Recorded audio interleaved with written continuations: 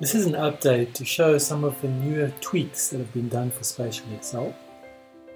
Now open up the spatial pane. You'll notice now it shows you the license type in the loading window.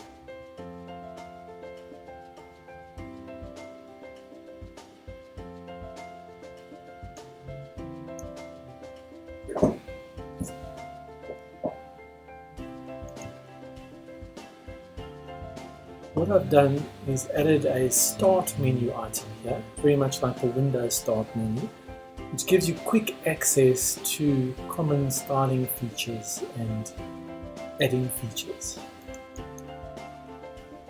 So here we go, we can do very simple quick things. So say for example I want to quickly change the line styling of the current layer, I just click that. And I can quickly go in here and change the line styling, or if I want to change maybe the border styling, I'm going very quickly, make thicker borders, I'll make it a reddish color. Or if I want to change the color thematics, say on the stores, very quick way, I just go thematics colors. Choose, and we'll do it on the detail group maybe.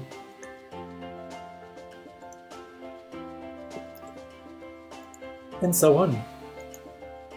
I want to change the text styling of provinces. Do text effects quickly.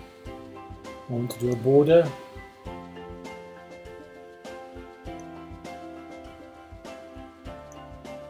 There we go, and so on. Covered everything. If you want to do the heat mapping, go straight in and do the heat mapping.